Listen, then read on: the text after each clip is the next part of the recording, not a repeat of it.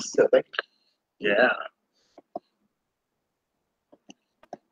Welcome, everybody, to episode 262. And today we are featuring three guests who just all together just conducted a seminar here in Middletown, Commonwealth Martial Arts, but it's in Middletown. So we have Dr. Tim Hartman, we got PG Ty, and we got Master Frank Schakowsky, who owns a school here.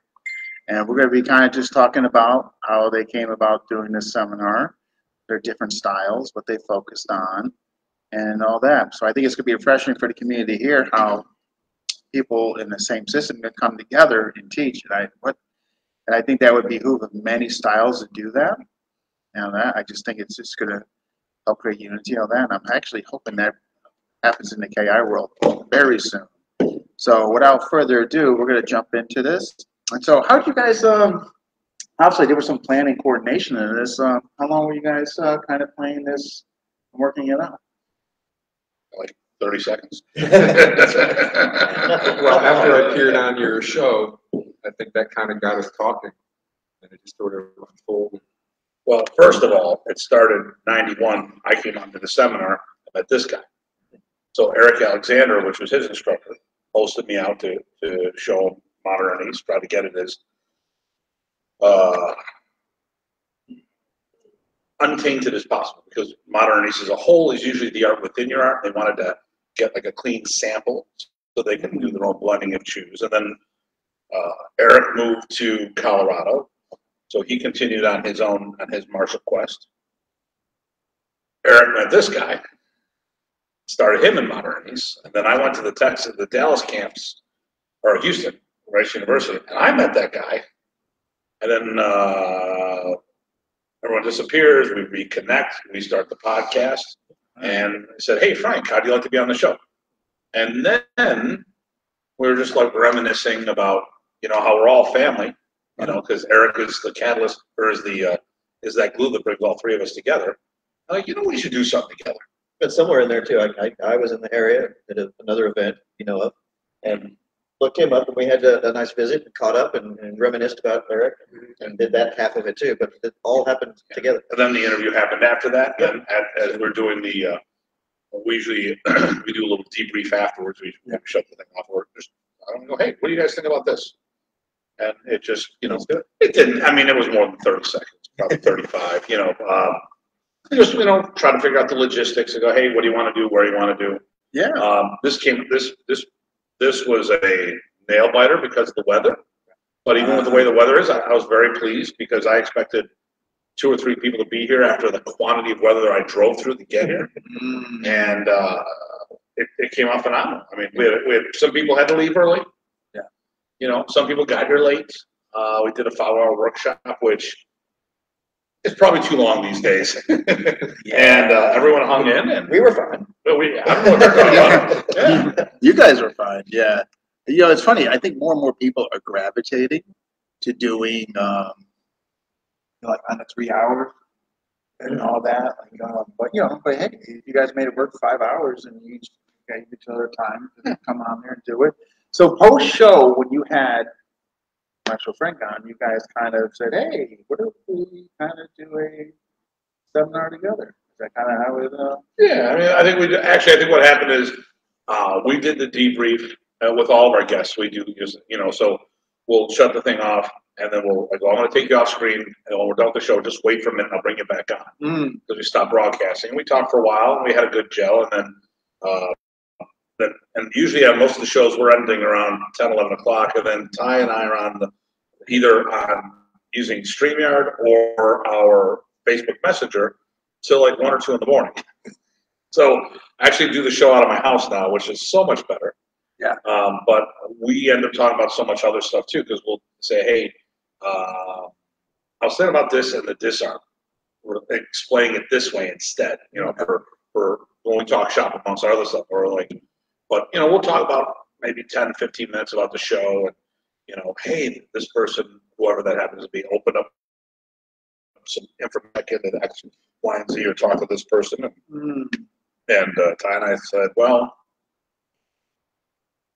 he met him face to face. We had met years ago. everyone, all three of us had a good gel with each other. So, well, hey, why don't we proceed to do this? So we started a message group in Facebook between the three of us. It really took very little time to work this out. You know, it was pretty simple. It's like, hey, this is what we're going to do. This is, you know, we talked from the material and as well as the business, and everything was on paper or electronic paper. And then when it came time to come out here, we reviewed everything once again. Okay, this is what we wrote here. Are we all good with that? Yep. Just remind everyone to make sure we're on the same page. You know, and the big thing, the hardest thing that we had to talk about was not money. It was about how do you want to approach this. And you know, even that was like, well, we don't know. We never know who's going to be here. Right. You never know. Yep. And we decided that we were going to start off. I did a warm up with the Sinwali. I had my UE Boom Megas going. We had music playing, and we started jamming. And then I said, all right. And I got done. I did like maybe one technique, I think, or maybe I just operated and I gave it to you. Oh, we did the footwork. That's right. The Sinwali footwork, and then I tagged you in, and then you tagged Frank in, and then I came back in and tied in, and Frank finished off the whole day. And it worked out well. We took breaks, you know. I think it was a good gel, and everyone had some FMA experience in the room, which made it even better. That was up there. Oh, Well, wow. and we gelled off each other too, like you would want to see, right? I think that, you know, if he started with one thing, I used that to go into what I was going to cover, and I think the same thing happened. Yeah, so I prefer that. Yeah. I mean, what was our theme today? Singles and wallies. Yeah. So, you know, we have some common themes. You know, we of course had the same instructor. We've both been in it a long time. We've both been right from the founder. And I think we all just love to teach seminars. I mean, I don't speak for both of you, but I get the feeling you do. And we just have a love for the art and a love to share what we've learned. So when you say Sinawali, that you guys kind of use as the baseline and branch off that for what you would give the students, maybe for the folks who don't know. So when you say Sinawali, You got the best view of the camera. Why don't you demonstrate? Okay, the Sinwalis are the sticks going back and forth. So a lot of, you guys could do it. but if you want to show just in the air. Sure. Yeah. So I mean, so for singles and Wally, the standard one is just high, low, same stick, and then same thing other side. High, low, 1, 2, 1, 2. And there's a bunch of other versions, but that's the baseline. Like a high five and a low five, Exactly, or yeah. inward block and downward block. If you're, you know, with relating it. Actually, I taught that today. We talked about this. Like, if you're working with someone from a traditional background who's never done Filipino martial arts, the thing that was very good about what Professor Price did for us, because he had exposure to that, he used traditional examples to teach people modern techniques. So say, all right, listen, inward block, downward block, inward block, downward block, high five, low five, high five, low five. Oh, look, reference point, wrist lock, grab, control. Yep. So this Sinwali, this particular stick Sinwali, was a big theme of what we did. That was the chassis of what we built off of today. Okay, so you guys was that kind of the plan coming into here? That's nice. Sort of. Yeah. We kind of like, you know, actually our approach was kind of like how Canada came up with its name. Do you know how Canada got its name? No, I don't. They put a bunch of letters in a hat. They pull, so whatever they pull out the letters, it says it's the country's name. So go CANADA, Canada. And that was kind of how we figured this out. No, but so we True, not true story. sat down, had a nice dinner, and just visited and caught up, which was good. And then talked about, you know, and originally we settled sort of on singles and Wally as a starting point, and then it lasted the whole day.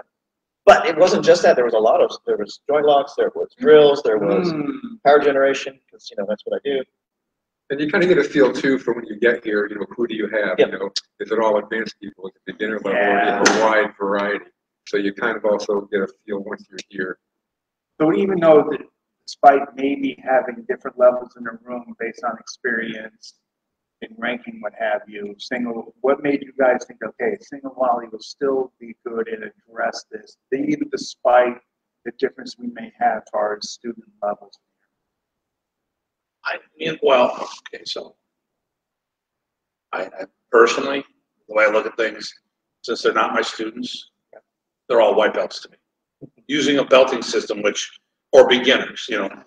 The nice thing about Professor, when he'd go to a room, most likely no one in the room ever trained with him. And people were saying, oh, look, he taught white belts all the way to these master level people and kept them all together. I've done the same because I learned from the master, the grandmaster. And people, and like going over to Saratoga Martial Arts Festival, and other people say the same thing. I'm like, I'm doing what my teacher did. What? He goes, you know what professor told me? No. He goes, they're all white belts. No, they're not. He goes, in modern Arnis they are. Right. Oh, they don't know what we're teaching, so they're all on the same playing field. So the nice thing is single Sinwali is not a complex. Actually, I don't think anything we do is complex. I think our advanced material to me are just sophisticated basics. I mean, it's just putting more things together, putting more of the building blocks together. It's still the same building blocks. Yeah, I've taught single Sinwali to so many different groups, some of them giving just basic self-defense, and I've never had a problem teaching it. You know, within minutes, they have the basic pattern down.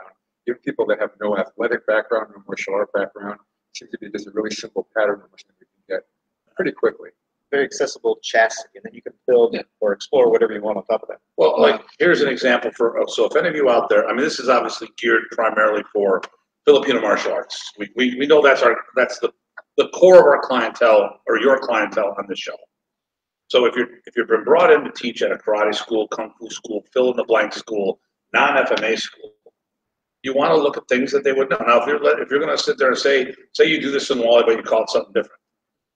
An easy thing to remember is just look what they do. Here's this block. Here's that block. Pretty clever how he would like, yeah.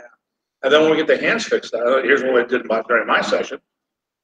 Kid had padded sticks. So I went up with him. I traded one stick. So we both put the padded stick in our right hand and the rattan in our left. So it's padded, rattan. Because a lot of times people get their hands confused. So there's a whole art form on teaching. But to me, it's second nature because I learned from the master. Right. And he did this from day one. So for me, it was the norm. If I came up a different way and wasn't taught that way, I could see how that would be like. Yeah. And we got some folks show. All right, folks, if you're watching, tell us where you're watching from and smash that like button. We got, hey, Dragon, my man from overseas. We got Kara. And she was still. Are you in the parking lot, Kara? Yeah, we miss you, Kara. That's funny. She did say she was going to watch on the way home. So. And then Nathan. What was Nathan saying about me? Oh, yeah, Nathan, I told about your drinking game.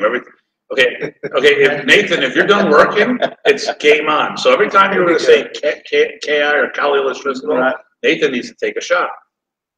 Nathan. You better hope to God you're not working right now because I'm going to say it. Here we go. Nathan. Oh, I know. You got to say it. You got to say it. Say it. What were we talking about earlier today? We covered some stuff. What's the system you like training? Exactly. What's that shirt from? L.A. No. Nathan, what are you doing? Are you saying that? No, just say Kali was first of all 5 times and I have to take 5 shots. Yeah, we got Emmanuel from France. Good guy. All right, folks, if you got questions, drop them in. We just kind of got started. These three, if you're just jumping in, agreed to get together and teach a seminar together. It's not going to be a long show, so this is going to be a short show. So questions now. Yeah. And they base it off basically single Sinwali.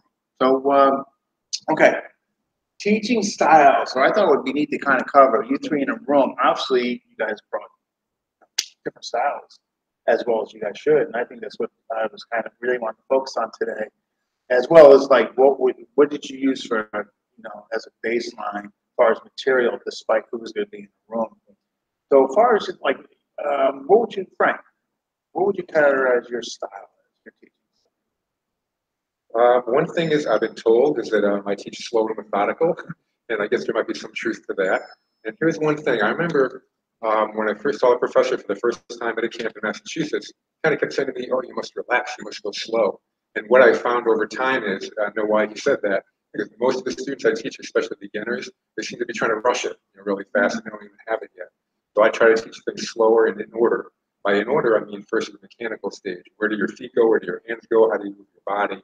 The second stage is smooth it out, smooth this emotion. And then the third stage is speed and power. A lot of times people sort of reverse that order. They're trying to go fast with power, and they don't really actually have the mechanics yet.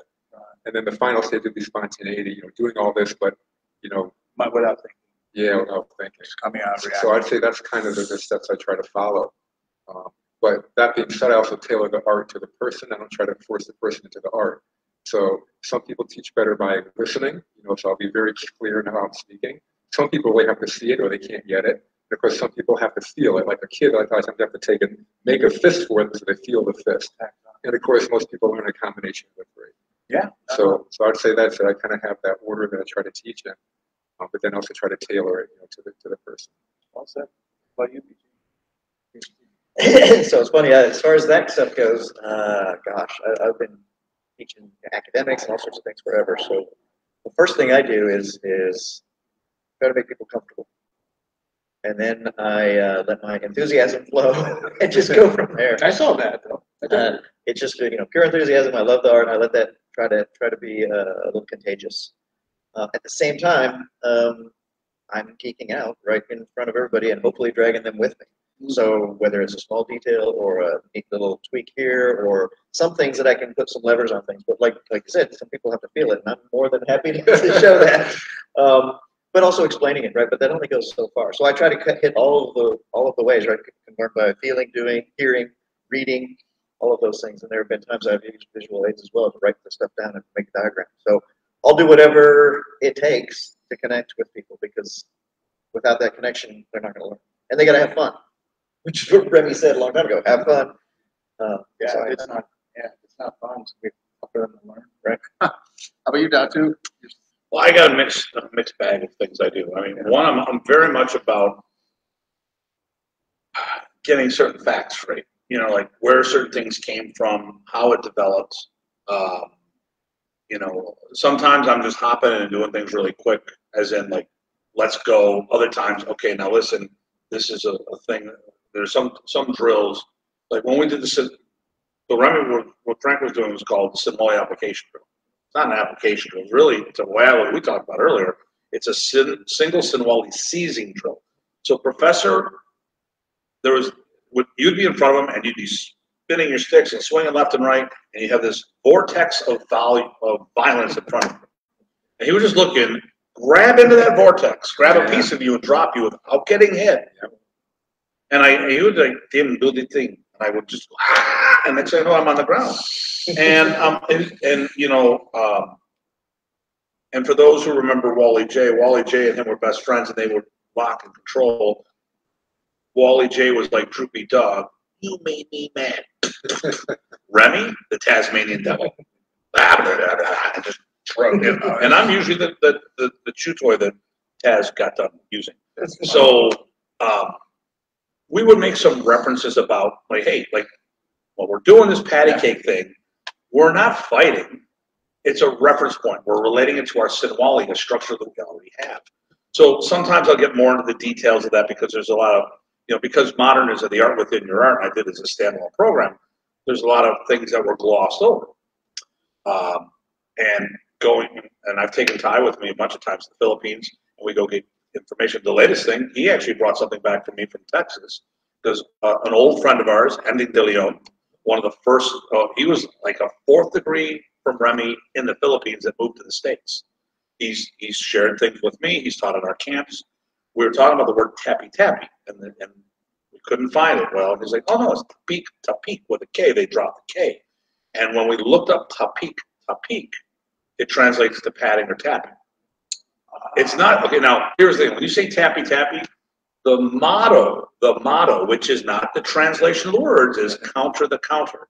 So when Remy used tappy tappy, he was trying to show you how to counter, and then counter those counters and counter those counters again. A lot of it actually is maybe a derivative or an influence from Valentua. There's a lot of that in there. Travihan's decadino, when you go back and forth, you're countering and he's countering and you're countering and he's countering. Sort of like if you have a traditional background, the endless back fist drill for the fighters, they would do a back fist, hit, back. Theoretically, that is the counter to the counter. I mean, it's an attribute drill, but still. But he brought this information back. I wonder why the cake got done. You know what? Okay, well, here's a good one. Remy's videos were re-edited by his children, and they couldn't even understand his own accent. Oh. So they say Visidario with a V. As opposed to Abecedario. Abecedario. They weren't used to their own father's accent. Huh. So because he goes Abecedario, 1, 2, 3, ABC. Abecedario. So because that's Cebuano, and Remy spoke at least 4 or 5 different dialects. Ilongo, Visayan, Cebuano, Tagalog, English, and then whatever else he picked up. So, you know, you get this hodgepodge language and a mixture of accents, but getting back to it. So, you know, sometimes I would take this approach of stopping, and we talked about some things today where things came from. Well, like we did the Sinwali today, which was all based off a single, but it was 26 beats. So what I like to do with any technique is break it up in little pieces and teach bit by bit. Now, with that Sinwali boxing drill that we did with usually what I would do is teach the cross first, and then I would teach the Sinwali, and then I would teach the blocks and then go back in. And this is pretty much what I did with the Sinwali we started with today. Got people moving, cranked up the tunes, had people switch partners. You weren't here when we were doing all that. So playing a lot of AC/DC today because it's my playlist, you know. And I try to be very visceral, and when I'm demonstrating, I'm getting the moving and stuff like this so people can see how it moves. Because the problem we run into is, and we've noticed this with Professor, is at the end, he got so efficient, he wasn't moving Filipino anymore. He was moving efficient. And he stopped. I think a lot of martial artists do this. They have that DNA where they came from. And all of a sudden it becomes less of that flavor and more of this generic, neutral move in and be there. And I find myself doing that because I think all the students are going to do that one way or another sooner or later. They'll just get their timing right and they'll just step in. Right. So I make sure that I put a lot of that in there. I try to be very visceral with my teaching. Anderson wrote a thing that was very charismatic when I taught and stuff, and when we did a few camps together. So I try to be explosive. I'll go slow, then fast, and then try to show things that would be Remy-esque in application for inspiration. Because at the end of the day, if we're so technical, and we don't want to be that college professor who's A to cosine this, it's gonna be a tough and A to this, and you know, I mean, it's a combat art, so we need to lay the smack down once in a while with control. Yeah. And we got People don't have injuries. Jack. Hello, gents. Great to see the CEO of FMA with 2 of my Wayne. And good to see you among them, Mr. Shikowski. John Jack, hey. Hey, Two-Hand John, not to be confused with Samurai Jack. Yeah. That's another badass. But okay, so when you guys we got the theme, what you guys want to get across to students, your style. So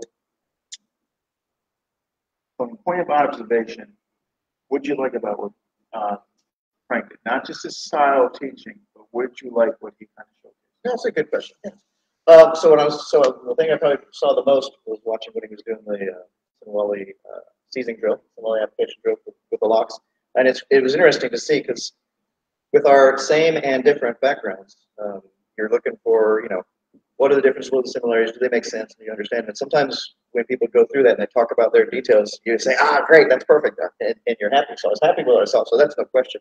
But also the explanation style is interesting. I think we all have the opportunity to learn when we work together like that, if we have an open mind. So I liked that. I like seeing that. I like seeing what I liked about it, which is good. I like seeing some different approaches to some things. So that was good. And I did like his progression. I'm a big fan of progressions when you teach him. So he built from one thing to another, and it was all accessible. They were doing it.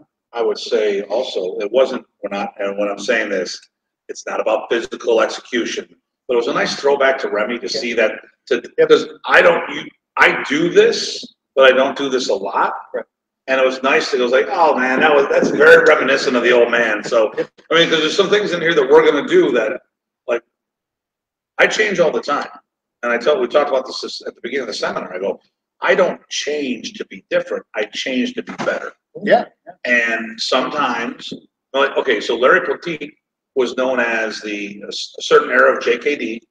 He didn't evolve. He kept it for more. He goes, I teach it just the way, like a purist, just the way I was taught. And you need those people to show where it started and where it came from. You know, it's like, look how much we've evolved. Yeah, man, like, from a historical point of view. Like, if you didn't have him, it would be like, what it was. So, I mean, you look at, and you know, and traditional arts come back. Remember, everyone, oh my God, everyone poo-pooed karate. But what's the most popular fist in MMA fighting these days when they're on the ground? Hammer fists. You know? And oh, wait a minute, we do that all the time. Our best strike should be a hammer fist. But all the things that people would poo-poo in the past, Now you look, it's like, here's the relevant. It's not necessarily that the material's bad. It's just the application may not be current. I know I put the silence on the screen. I know you remember. I know I did both of these. Uh-oh. Okay, I want to make sure they're all in silence. If they are, then I don't know what to do. So Frank, let's reverse it. So with PG, what's with you about his style? What resonate with you? What you admire? Definitely his enthusiasm. That definitely comes across right away. His enthusiasm for what he does. He's caring. He cares about his students. He has some different techniques I haven't had. I mean, I've had similar techniques, but he executes them in a little different way. So we have some of the same lineage, but at the same time, because he trains some different arts than I haven't trained in, he brings it maybe a little bit different than I bring it. So I definitely learned by watching both of them today. Oh, that's awesome. Yeah, especially you can pick up some stuff that you didn't ever got to. What about Mr. Tanya? Nothing today. That's right. No, Ty and I teach so much together, So it's and we probably, room together all the time. So we're constantly. So here's the thing that what I think's helped. So the guys that we network with, so it's Ty, Craig, and Chad, and Master Parsons. Like we all get together, we teach together. When we go out or back to our rooms, we debrief. We actually talk about what do you think about each other's session today. So hey, listen, I liked when you said this. I didn't understand what you meant here. Now I may not have. Now here's the problem. A lot of times when we're in a seminar, today is a perfect example.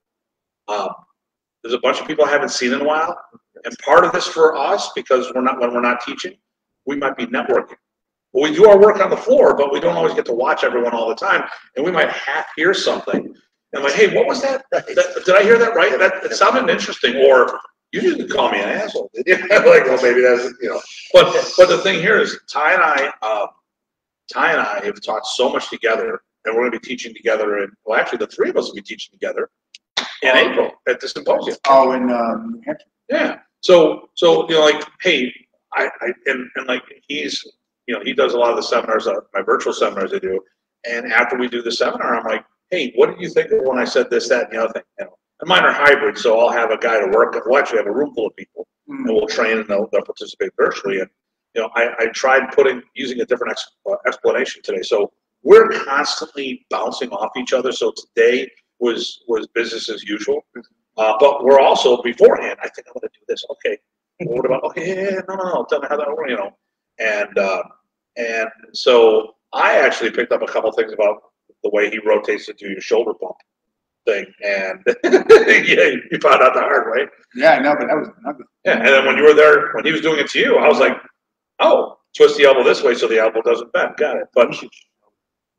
But as I'd say, for all intents and purposes, today was business as usual between the two of us. Yeah. We're constantly listening, and we encourage each other to. When we're not busting chops. No, we're not busting chops. No, when we're not busting chops. We're either encouraging or we're busting chops. Oh, yeah. We either make fun of each other or we're and like we're constantly trying to tear each other's material apart to make sure that we give the best show possible. Because part of this is education, but also people come to have a good time. I mean, we had a guy come in today. One of the guys that came in today goes, you know what? I've gone to seminars that I haven't learned at. I've gone to seminars I learned everything at. But as long as I have a good time, I don't care which end of the spectrum it is. And if it's not enjoyable, I don't want to go to these. I have to enjoy it to some extent or another. It's gonna be tough, right, man? If they're not like having fun, that's gonna be a tough sell. Like the future. This was extra distracting. I actually had like 3 or 4 people I hadn't seen for a while. Yep. So one of my original students from back in Texas in the 90s was here today. That was Chris. And then, of course, Brett Salafia was here. We were talking to him. Yep. And Chris is funny, too, because Chris, I met Chris. I go, where's my T-shirt? Because he was wearing my T-shirt. He bought a T-shirt for me, and he got it when I was teaching it. He goes, you probably don't even remember. Yeah, it was the Ending de Leon seminar in Dallas. Oh, you remember that? Yeah, and I remember when we were up here, when I taught at the other guy's place, at the camp with Rich and I was there, I did the reunion camp. And you asked me if you were trying to bust my chops because I said I invited everybody to come to the reunion camp. Did you ask Jeff? I go, yeah, he just chose not to come to the event because he had events that were too close and he didn't want to. Okay, fine. And he was surprised that I remember because that conversation happened 12 years ago. And when I first met him, it was even further back than that. That's good, man.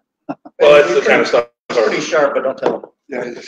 That's why I'm a snob about my techniques. I remember my stuff. So, Frank, tell us about that too. Would you, any takeaways? Yeah. You know, Tell us about Datu. What do you think I'm Here, tell you.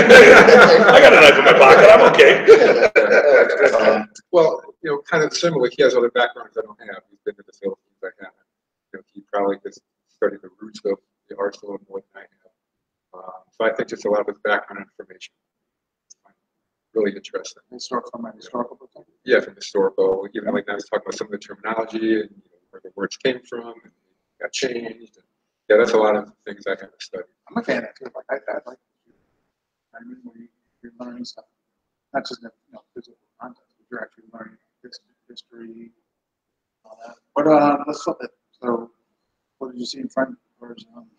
Well, I said it was a nice homage to Remy. Yeah, I mean, it was so, once again, because I know someone's going to say something, and Jerry, my kid's named him Jerry.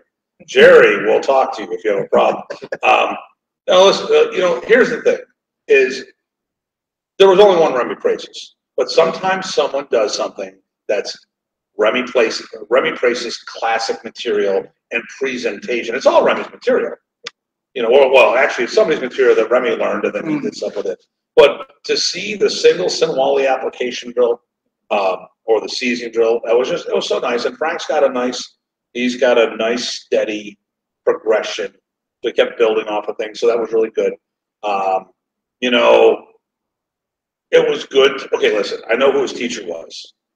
I know who got him into modern Arnis. And I see a consistency between the two of these people from that teacher. And then, of course, all three of us became direct. So here's another thing.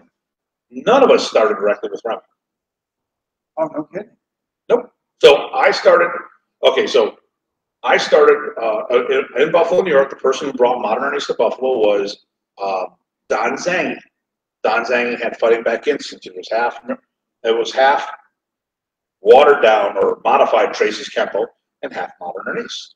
He had a student named John Bryant. John Bryant eventually left and opened up the school, the Filipino Karate Academy. And he was first generation, he was second gen with Remy, but became a first generation with Remy because he went directly there. That's where I started. What year? 85.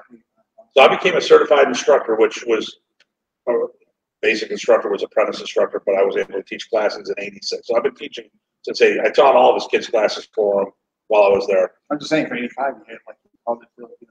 Oh yeah, it actually had the Phil. So the logo for my school. So the wavy thing from the Dos Paras logo. That's the Filipino flag. Okay. Remy used it too, but a different version of it. It was on our diplomas. That was on the window of the school I was training in. And actually, the certificate up there has it. So then I put Lapu Lapu on it, not knowing that was a Datsu. Oh, and then by the way, decades later, I became Datsu too. Self-fulfilling prophecy. I don't know. But the thing was, I had no clue it was FMA. A friend called me up and said, "You got to play this. This is a cool ass school. Get your ass up here." Okay, fine. So I leave the school because the school was getting ready to sell out and go, and there was other things going on, and it was not a bad buy. I left fair. But I left as a brown belt. Then Remy called me up and said, "Hey." So I kept following Remy around as a student. And then I met Eric a few times. And then Eric said, "Hey, Tim, come out." That's how I got to meet these guys. Well, what did Eric do? Eric moved and said, "You're working with Remy directly." What did he do? "I got you going. Now that you're here, you work with Remy directly because I can't take you any farther." Boom. So we have this connection because on multiple levels, because we both have, all three of us have Eric Alexander in common as friends and mentors and stuff. Super guy. So, and the funny thing was, You should meet him sometime. what year was it when I crashed the party? A Karen's test? Oh, So 90, something like that. So we're flying back from the Philippines, and he's telling me he's going to go to his first granddaughter promotion. That other one. Okay. Yeah. So we talk about our martial arts children and grandchildren. Yeah. So our black belts are our children. Their black belts are our grandchildren. So he had his first granddaughter being promoted, right? Black. So he tells me, I got points and all this other stuff. Like, as we're flying home from the Philippines, I think I'm going to go with you. So the points thing didn't work out, but Jackie Bradbury and Kevin put a seminar together for me. I told them what's going to, hey, listen, we put a workshop together. I'm flying to crash the party. It covered the whole trip. That's all I cared about because I wanted to crash the party. So Abel Martinez, which is his student, and that's Karen's teacher, hands out he hands out this testing information. He goes, hey, and on the back is the flyer of the first flyer that Eric Alexander used. Here, really? I flipped it over. It's the flyer that I used, and he took his name out, my name out, put his name in it. I'm like, oh my God. And I got it from Bill Adams, who hosted me for a seminar. Like talking about all the way back. So Connections and nostalgia. It wasn't. What year was this? That would have been 16? I met Eric 90 on the set in 1990. 91, I came out here. Well, where was it? Richmond? In Rocky Hill. Rocky Hill, which is same thing. Came out here in 91 and did a seminar for him. 92, he moved out there. Corrupted this guy. Then somehow I got to meet him. And then we go to the Philippines and I come back over, and here's a flyer that I used for my first Philippine martial arts seminar at Eric's. And Eric's it was just all, but we were all interconnected. Yep. And we all got, one way or another, we were all passed up to Remy directly. By virtue of their. Yeah. Well, him by outside. I left. I don't know. But the thing here is, now here's the thing here. You can change generations in the martial learning process, but you cannot change the area you started it. Right. So, and that was it. Eric got him started. I said, you're now a direction to Remy. If Remy will take you, which he did. I was actually glad I got started with Eric because let's go back in history. But so Eric came up in the 80s or even earlier. But so I got to see, even though I came up starting in the 90s, I got to learn all of that 80s stuff that a lot of people that started in the 90s didn't get to see because Eric gave me everything that he learned before then. So that was actually beneficial that era. Yeah, because a lot of stuff we were talking about today is that. Oh, actually, I think you and I talked about it. Is that when an instructor goes on tour, it's like a band. Yeah. Okay, so we're talking about this. Okay, when a band goes on tour and they're playing the next set, the next tour, they can't put. Eventually, they have too much music to play in one night, so you have to make cuts. And let's say Led Zeppelin decided not to play "Stairway to Heaven." It doesn't mean it's not their song anymore. It's just they didn't play it on that tour. And unfortunately, some of the people were saying, "Well, I didn't see Remy do this, so it's not that anymore." Someone not being a. Well, that was we did a show on this. I never saw Remy do that. Well, you weren't around long enough to see him do that. Right. And I shared something today actually that I only saw Remy do at one seminar.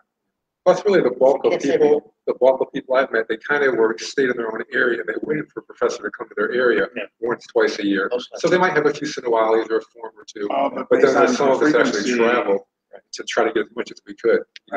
You're seeing twice a year, but you're making, you're making a effort to go all around. So how much training or how much travel did you do?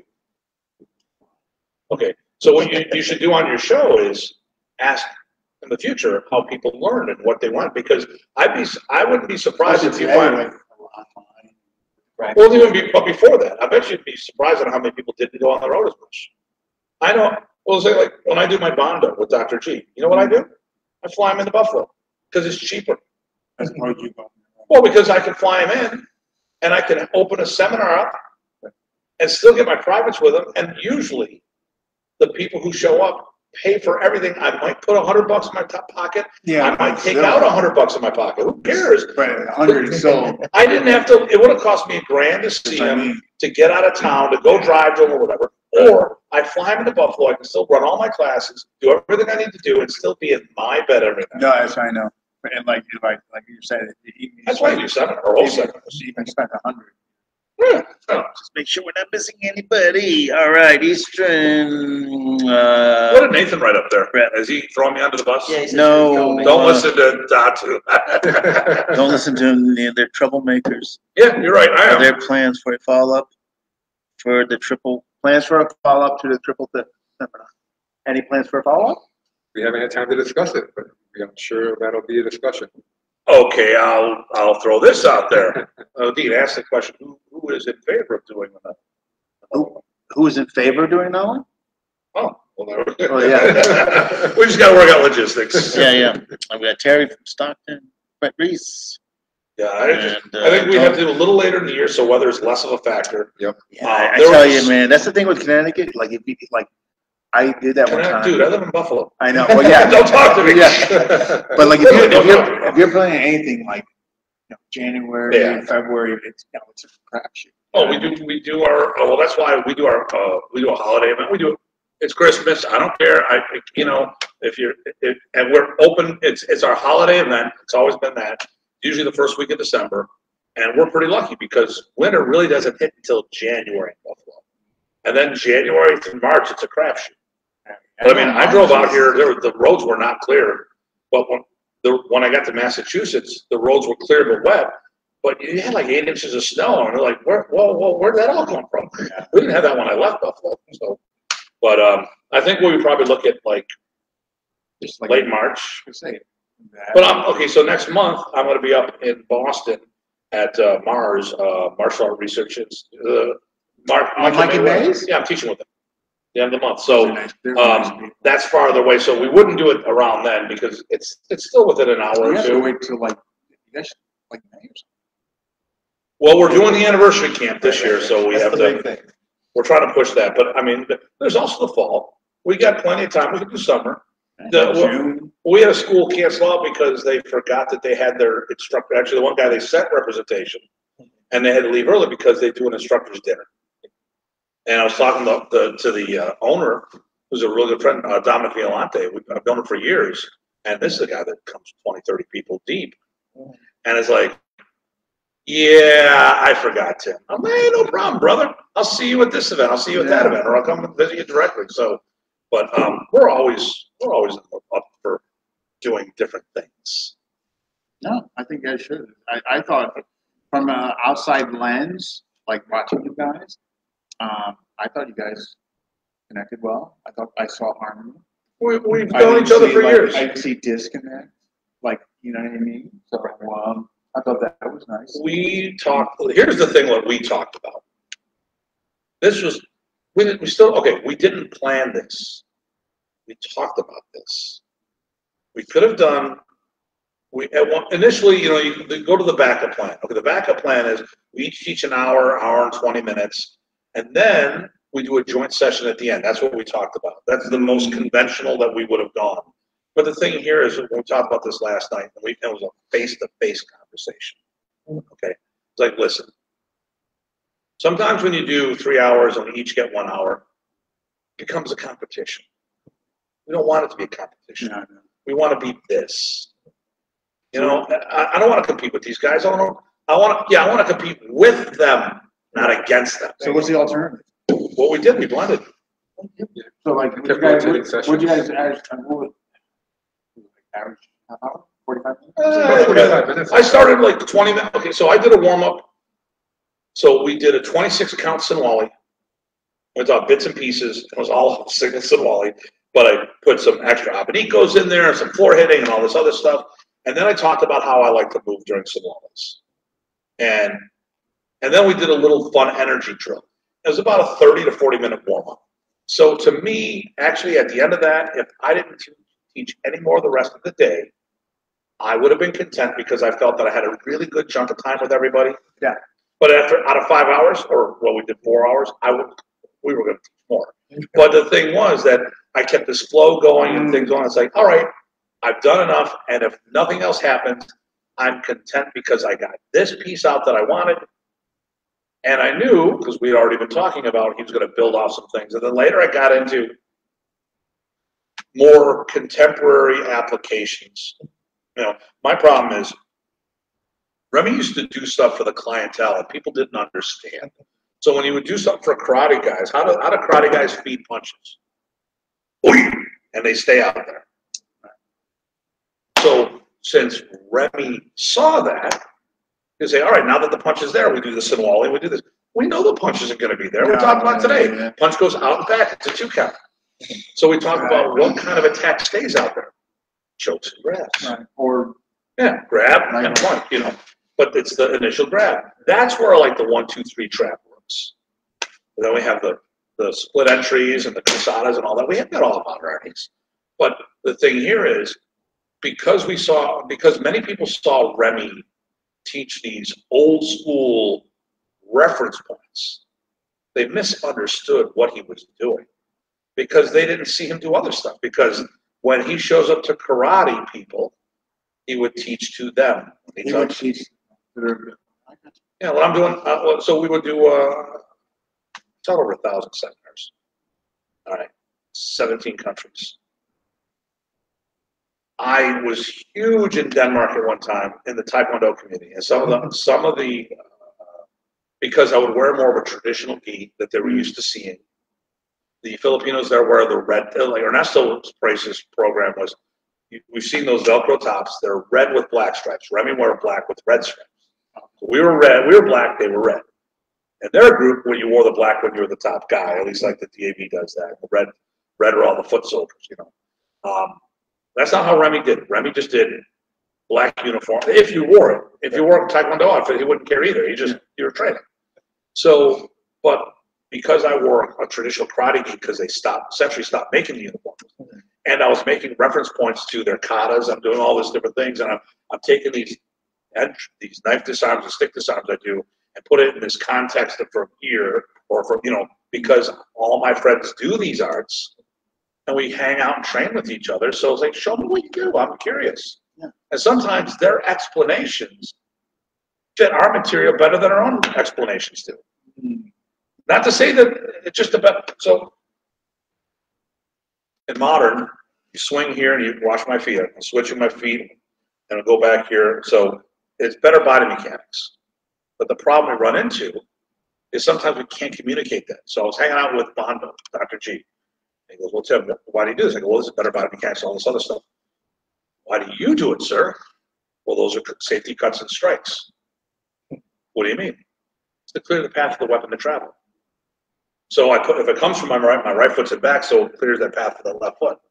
If I have this right foot in front and I swing down this way, so if you switch the legs, it's a safer path for the weapons, edge or impact.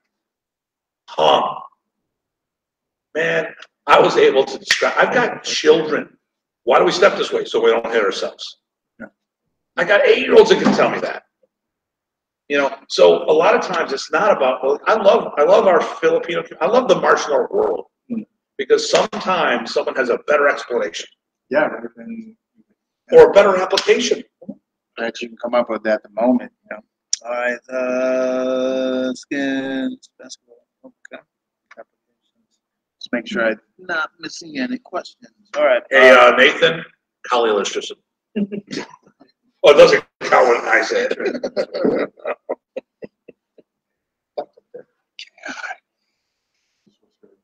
You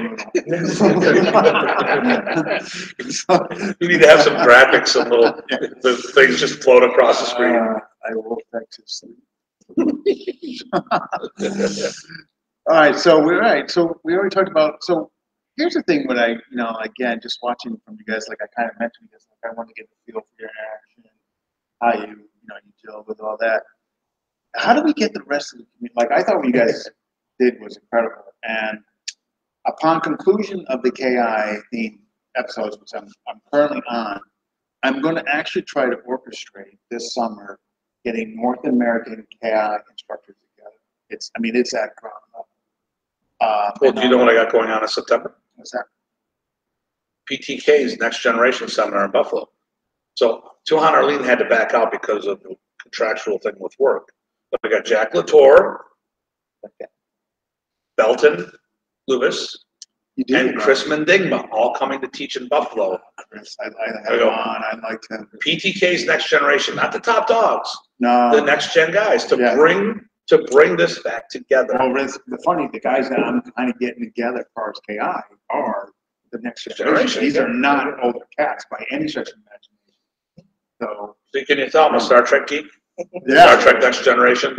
So yeah. PTK, so now you got KI Next Generation. So we're really so I'm hoping this will work, just because I think that's what's going to take. Like we could talk about it, but I think people need to see action. Like you 3 in a row. Get on the floor. That's what I mean. Like people saw you three on the floor. They need to see that. Well, what did you think our vibe between us? I thought I could see any fraction or minuscule Because we're animosity, family. friction. We're family. Yeah, I thought you guys worked really well together. I didn't see any Why does shit go sideways? Ultimately. egos and money. Ego and insecurity. And the money thing, we already talked about ahead of time. Oh, by the way, if you want us, it's $2,000 each. So anyways. Oh, this is I'm just letting you know, this is if you want the triple threat modern Arnis seminar in your neck of the woods, it's $2,000 a head plus ultra first class airfare, super ultra first class airfare, Charter plane. charter. No, but I mean the thing here is, listen, we just did a show on this the other day on seminars taking it to the next level, and I was a little distracted because something happened that got me off. I dropped the ball on my end and a couple things, and I was trying to scramble to get the show ready because I'm still running a school. And I was waiting for a business call that I didn't realize that it was President's Day, so it never happened. So that's where my whole. So I'm waiting not to commit to something. But we talked about a whole bunch of things, and where things go sideways is money. We talked about I said, hey, what do you think? And he's like, well, and Frank told us his parameters. We told us ours. And I said, okay, we can, yeah, they all align with each other. And then last week, Friday, we talked about it again. Because, and I said, look, up here in the discussion, we said X, Y, and Z. So we repeat X, Y, and Z. So everyone knows what he's expecting, what our responsibility is, what his responsibility is, and what the outcome we're expecting based on this happening. Like Professor, he had a flat fee for me, $1,500. He took care of his own airfare. Sometimes he put himself in his own hotel room because he loved coming to Buffalo. Eventually, I just put him in my house. But well, for me, he did, and for you, he did. Actually, airfare, he usually took care of himself because he was a master at getting cheap fare. But he also may stay with you 4 days, which, hey, nothing wrong with that. Yeah. But the thing here is that, $1,500 to $2,000 was normal. I paid him $3,000 one time because I had 100 people coming through the door. Right. Yeah. So I pay a performance bonus. Yeah. So these are the things that, and here's on the seminar thing. Let's say Ty hosts me in, and he comes out real light. Like he's like hardly anyone showed it. I go, dude, I gotta, it's like, actually, I did something in Germany, and the guy didn't get what he wanted. He gave me all the money. He gave me €1,500 for one night, a Wednesday. Yeah. And then they're like, I wasn't going to argue with him. And I go the next day, I go, so here's $500 back. What? I go, dude, you put this on me. You put me up at your house. You're paying for all this stuff. And you know what? That's a big picture. This is when we talk about business. He was taking care of me, so I took care of him. That's a two-way customer service thing. Yeah, and I love the guy. The guy's great. Yeah, people remember that. But I mean, and when you take that off the thing, and we're not jealous and insecure about things, then it's jealousy and insecurity. Yeah. If you do good clarity, open communications, manage your expectations across the board. Everything's on the table. Yeah. We've all been doing this a long time now. So yeah. We're doing Yeah, right. It sounds like you guys. We wouldn't even have approached this if we had misgivings about it. So right. It was kind of questionable. Yeah. Well, we did have misgivings about you. Yeah, we were like, what do we think of this Frank guy? Well, when we did the reunion camp, so I did the 10-year anniversary camp, the Monterey's reunion camp. I told everybody, you get yourself to Buffalo. I gave everyone a $75 meal card with Remy's portrait on it. So it was really cool. I took care of their hotel rooms. I said, I'll put you in the room with another instructor. If you don't want to be with another instructor, you can pay for that half of the room. And when everything was said and done, all the instructors, I put $1,000 in their pocket. They had never been paid that much, not to mention what they sold at the event. Huge event. Under promise, over deliver. That's the mindset. We all put it aside. I told them what we're going to do. It was a huge success. There was one little snafu with a guy because we didn't do a photo with him, and he got a little upset. And I talked about it. I go, you were the one that's saying that you were going to do undercover work, and you don't want your photo out there. I'll tell you what we're going to do. We'll make this right. Put everyone out there. And I did tell everyone, listen, I got someone out, and we redid one of the photos. I go, no one can take a picture because we got a guy going undercover and he needs to stay off the grid. And the one person about to say, what do you, oh, no, I get it. And then that person cleared the room again, or cleared after we did that photo, he cleared the area so more people could take photos because some people weren't there the day before. So that was the only snafu we had with the event. Well, that's absolutely, You know, and there's no snafu with this event. No, I thought it went really We smooth probably with you guys. we overdid it with 5. Yeah, no, but you know what I really liked what you guys did was like that constant rotation. We have done events like that. That's This the a first lot. time I ever kind of seen that. Like usually, like you said, okay, hour block, hour block. You know, that constant rotation. Well, where did it work? So Bruce Chutnick, which you're going to meet. Yeah. He was a student of Angel and Remy's, and I didn't like him when I first met him. He didn't like me when he first met me, but it was the host. There was a host in Buffalo. I went to stop by. Blah, blah, blah. So we're at the Saratoga Martial Art Festival. Steve Perlman was the host. So he puts the two of us together. Great. I hate this guy. And it's like, and the night before we got along great. I'm like, huh. So then he taught, basically, without knowing he was going to do it, he taught sobrata drill. Well, I was teaching disarms off of each move.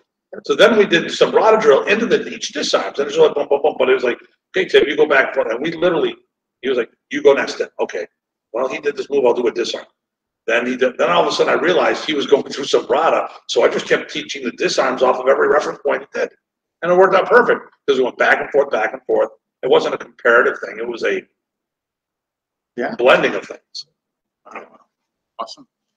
So what would you guys, as far as advice, like, this is going to work for me as well. I mean, that's going to try to attempt this, like, this summer, hopefully. You know, for different systems to kind of, like, think about it. Like, you're a Arnis guy, and you're creating a PTK.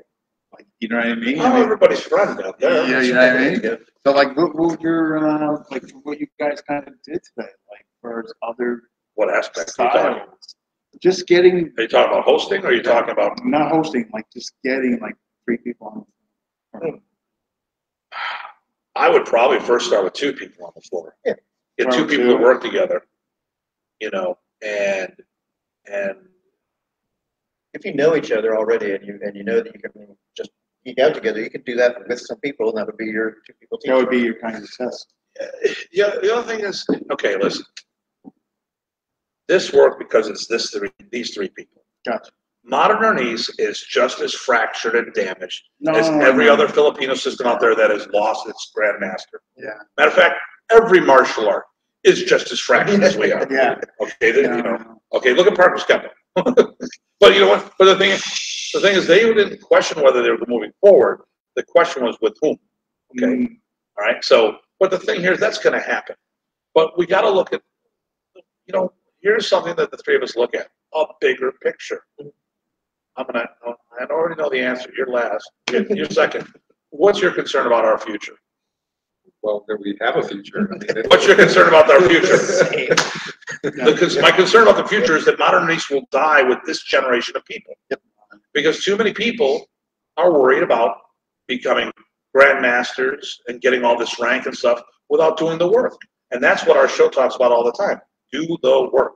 Now, if you can get past that, okay. So I was going to say, so I'm going to interrupt him. It's that guy. But so to me, if people forget that it's about the art, the students, and think it's about them, you're at a dead end.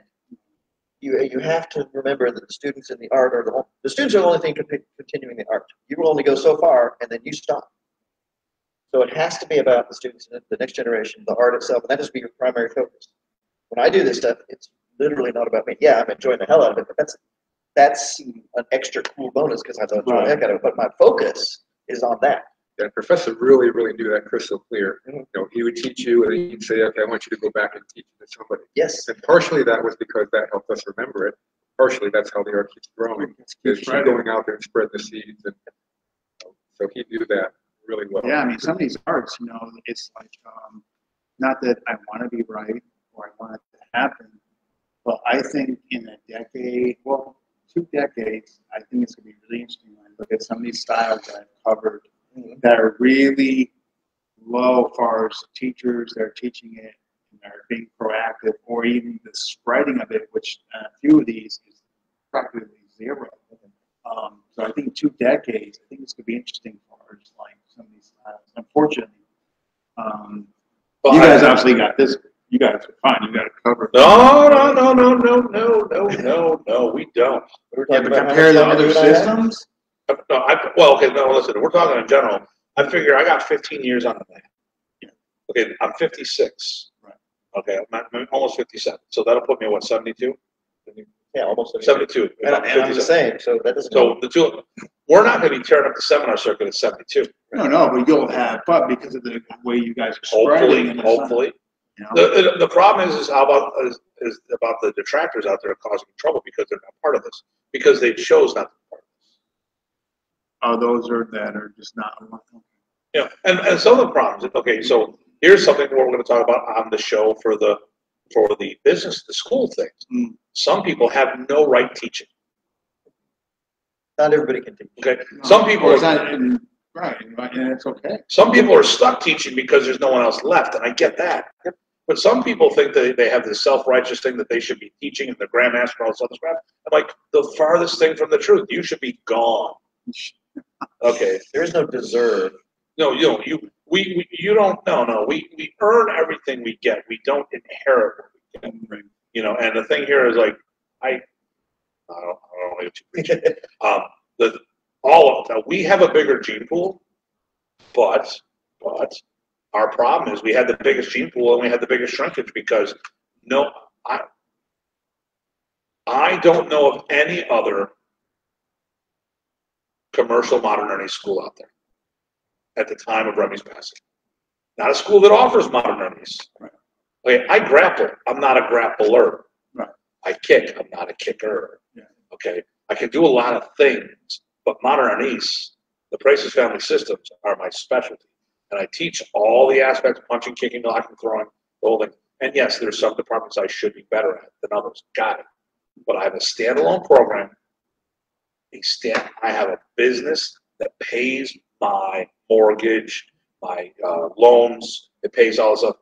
Remy didn't have that. Remy had a bunch of taekwondo karate schools that did it on the side.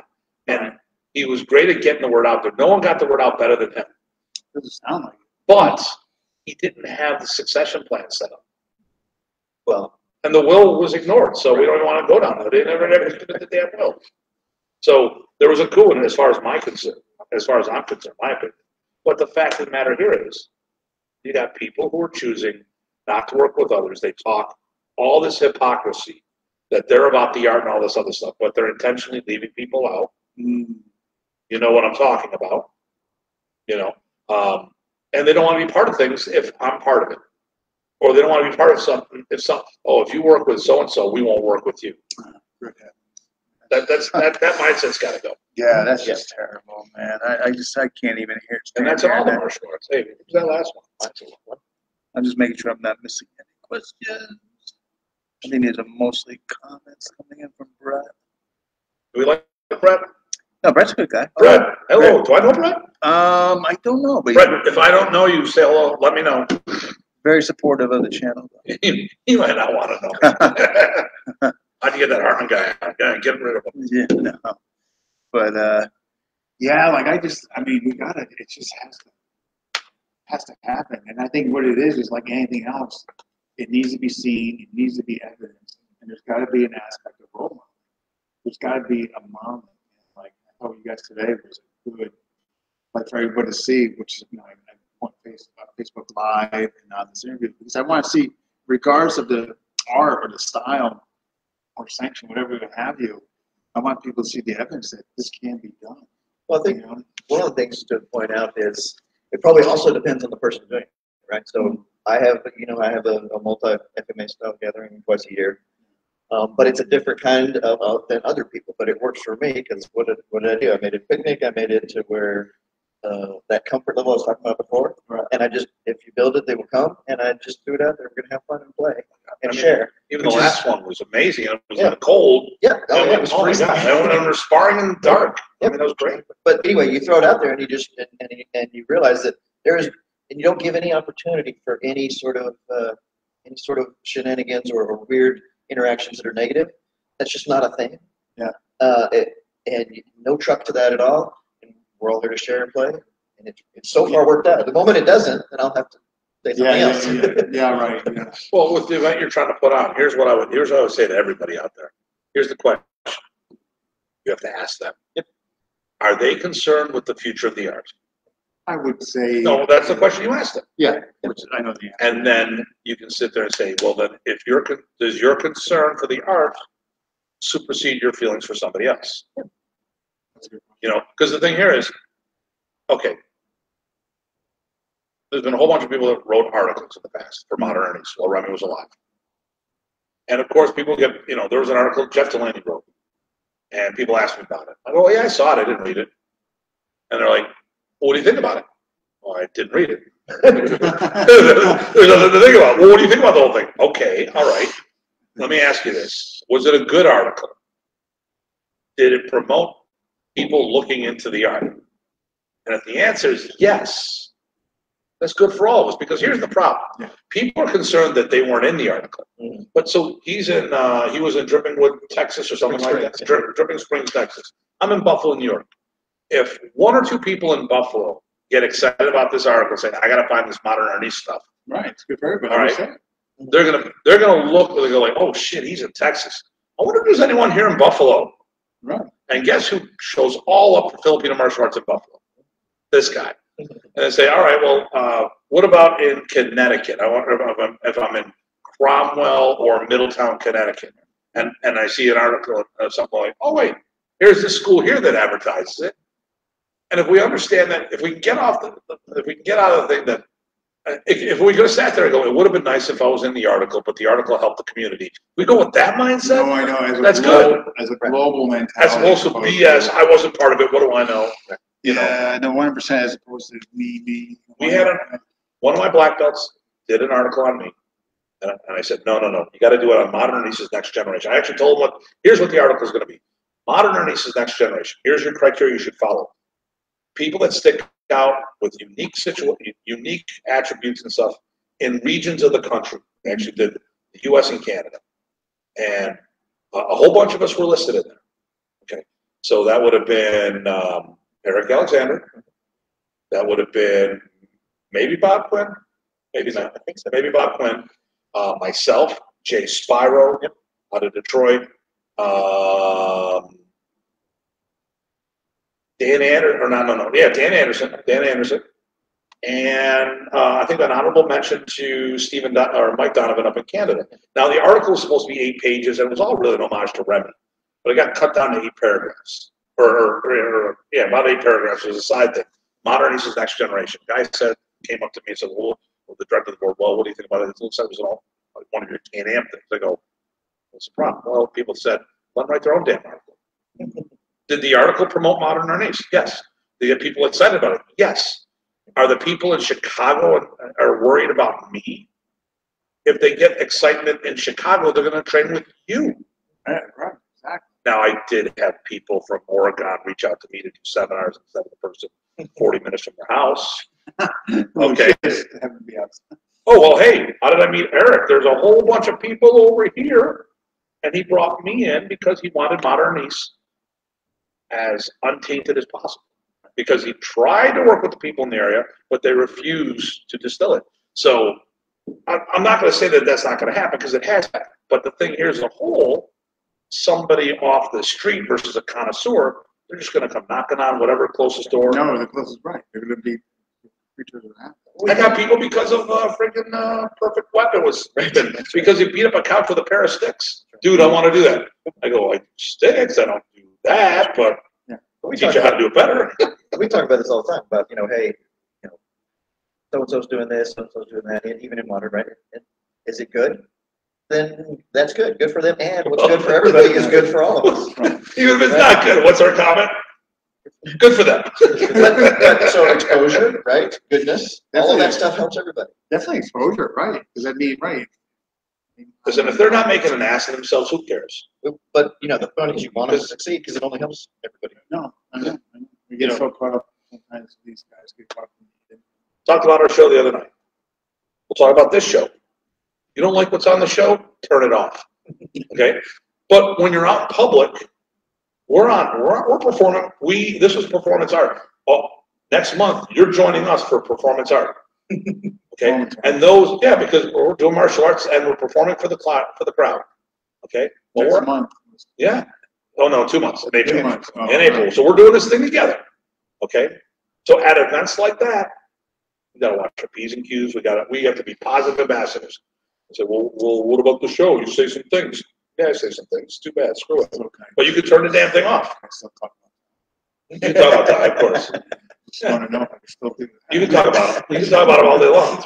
But only straight to my face. But the thing here is, if all of a sudden I'm teaching a seminar and I start breaking out about politics or religion or stuff. Now, if we can talk about something, if it affects things, like, hey, listen, when the last trip we went to the Philippines, it was an election. Well, what's that? Well, they only have an election every 6 years, and if we were there during it, we got the hell out because things got a little violent and all this other stuff. Okay, now listen, there's a high Catholic thing, religion over a high percentage Catholic, but really it's a hybrid between the Muslim culture and Catholicism. What are you talking about? Well, they do the anting, and then like Janice is like, well, they don't have charms in the Catholic religion. I'm like, it's called a rosary, dear. So, but the thing here is, it's, but we might talk about things of that nature, but we don't talk about who we liked in the election or whatever. We don't talk about people's, I don't want to do those, because if you do that in these events, then all of a sudden you're like, they're almost like they're being kidnapped and held hostage. He went to an event that he was practically interrogated at. Yep. Because you hung with me. And I'm like, why don't you just take the support? He just paid for your seminar fee. And someone just recently told us, he showed up to an event and the one guy goes, are you here to challenge me? I'm like, no, should I? I would have been like, dude, you should have called me up. I would have phoned up. That would have been good. But we need to put out a good, if people are out there doing a good thing, even if we don't like what they're doing, if it plays good for the community, it's all good. 100%. Yeah, right. If it's doing something positive for the local, 100%. What do you think, Frank? Definitely. I just focus on my work. I've been doing this a long time now. I play competitive sports as a kid, so I'm aware of all the politics. I'm aware of what people do, and I just focus on my work. I'm not worried about anything else, really. That's probably why you're doing so well. So you don't get caught up in all this. I don't. I teach seminars. I teach my classes. I private lessons. I do Zoom, and I've been doing it for a long time. I brought a professor in from 1992 to about 2000. So this area is rich with modern Arnis. And beyond that, I'm not worried about it. I try to get along with everybody. I think you do. Me and somebody else doesn't gel well, then I just say, well, peace be with you. Good luck to you. And no. I don't. Yeah, based on how I see you on Facebook and all that, I wouldn't think anything different. He said it. Actually, he just nailed it. Yep. What did you do when you were younger? I play competitive sports. This is not a competitive sport. This is not WCAF. Yeah. This is not a tournament league. The problem is too many people think this is a competition. It's like, if you want to compete, let's get in the ring and do that. But that's not what we're trying to do. No. It's like, hey, if you want to teach more seminars, good. I challenge you to. Actually, anyone who's doing modern Arnis, 30 plus a year for the last 2 decades, I challenge you to do more. Because if you're doing more, that means it'll increase the gene pool of our people, which means we'll have better chance of succeeding. We need, because when we talk about, we're worried about the future of the art. Right. We need everyone in modern Arnis to be successful. Because if we're all successful, that means there'll be a next generation. No, it's a good point. We don't want to be the last person standing. That's an apocalypse thing, or the Highlander. But it's not going to spread like with 2 people, trying to push the envelope. And I'm supportive of however people promote it. Whether you're teaching a couple of students somewhere, or whether you're teaching campus seminars. But independent to me, it's not a competition thing. It's like, we all need to work together. We all have different resources. We all have different goals.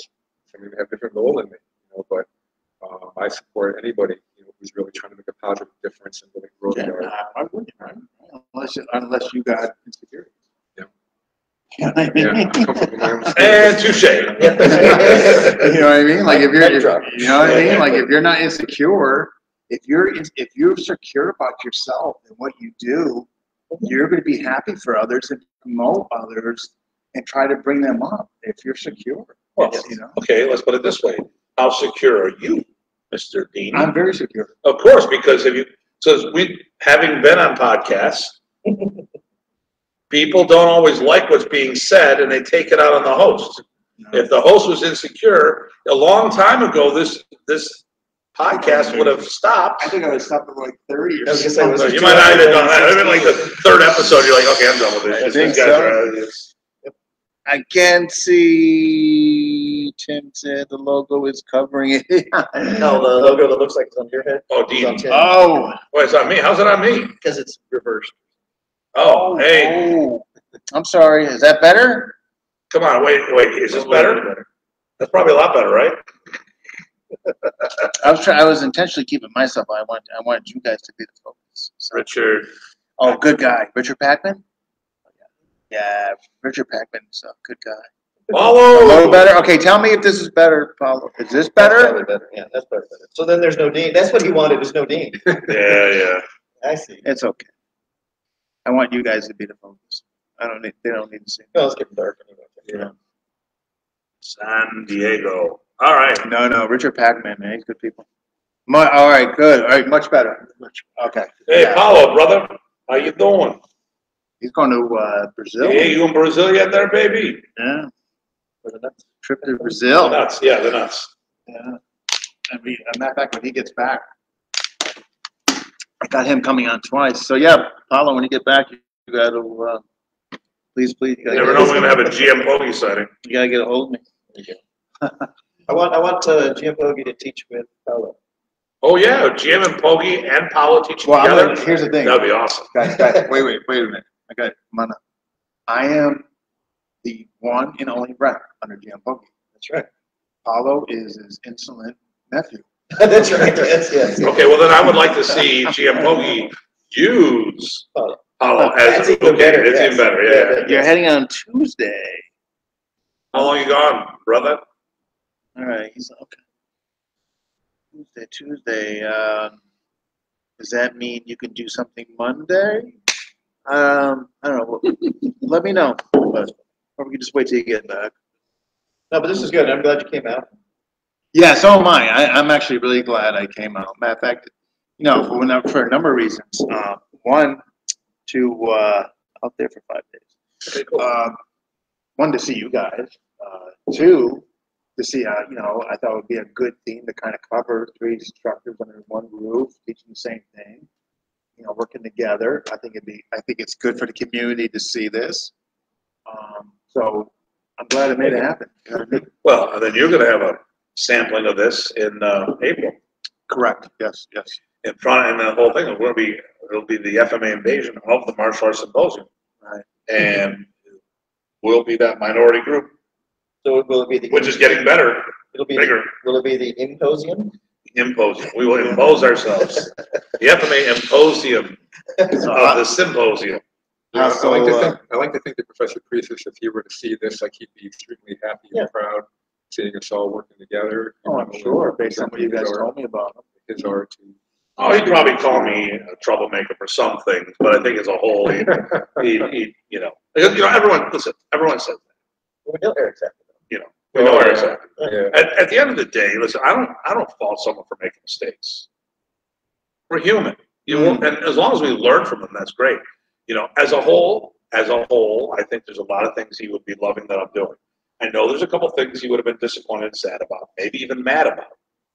But the thing here is, he was the glue that brought us together. So we knew with any system, whoever the instructor is, once that glue is gone, it's going to separate. That's the norm. No one should worry about it. I don't know of any system that stayed together. Any system. Yeah, Okay? sadly. And that's fine. It's just how we coexist with each other after that point. And my whole thing is, you don't have to like what I'm saying, you don't have to agree with what I'm saying, but we should be able to peacefully coexist. Yeah, and just have respectful dialogue. Yeah. None might be difference of opinion. Well, But not, there's another level of that too. So even if that can't happen for the students, for the art, you should be able to do a combined event and be professional on the mat together, regardless of even that. Right? That's a small thing. There's people Like for the better of the art. Yes, yeah. Well, If you really care. and we've done that. We've done it. And I've given up on those. Yep. I will not host any of those anymore. I'm putting together events that I feel a team that's going to promote the art. But here's the thing. If someone else was going to host it, I can easily peacefully coexist with any of these guys. Ty's been around when I've done things with people that I despise. And I was all manners. And you would nothing that was said and done started from me. Oh, but Tim brings drama. No, Tim is there. The drama is because Tim is there, not because of the thing what Tim's doing. Certain people don't like me. All right, but you know what? The students, here's the thing. Now here's the thing for all you out there. The students don't give a damn. That's right. The students, if they were taught properly, are just in it for the art.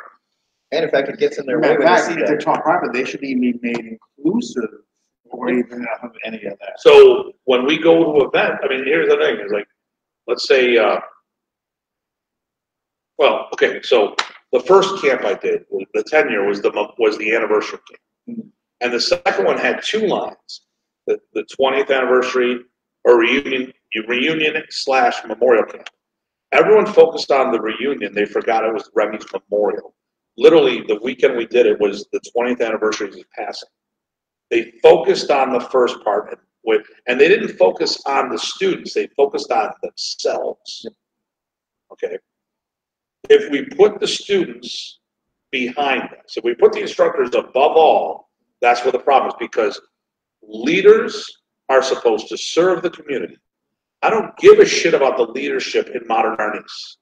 I'm concerned about the community, its students. That's what's important. And you know what? For all these people I like, I don't give a damn about any of the people I like. I don't even care if they hate me. We can be on a bill together and promote the art. Okay? But we have to remember that it's about them and not us. Paulo disagrees with you. Jay Paulo, I see the bingo. He said bingo. I can see the bingo. I'm far enough away from the screen. That one I can see. If I'm up close, I can't read the damn thing. But I mean, yeah, I've been saying those kinds of things. Boom. Yep. If this is what a big pet peeve for me, and I know someone agrees with me, more of them, maybe we all agree. Well, in modern Arnis, there was only one grandmaster. There's only supposed to be one grandmaster. There's 20 now. 20 GMs. I've spoken about this. Okay. I have a GM title from Ernesto, and he told me I can't promote you in my brother's art, but I can promote you in mine. But he didn't promote me in modern Arnis. He promoted me in Chromaton. Okay.